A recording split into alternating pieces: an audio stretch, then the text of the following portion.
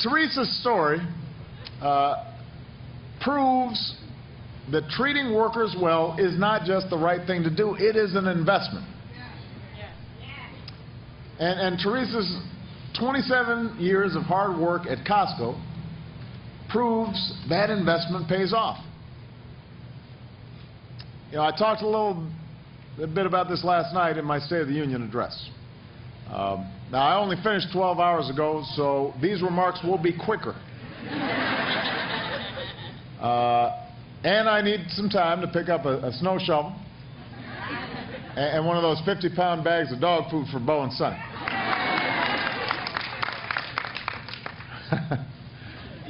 I was told I'd get a big screen TV, too, for the Super Bowl coming up. The 80-inch. Say 60 is not enough, huh? You got to go 80.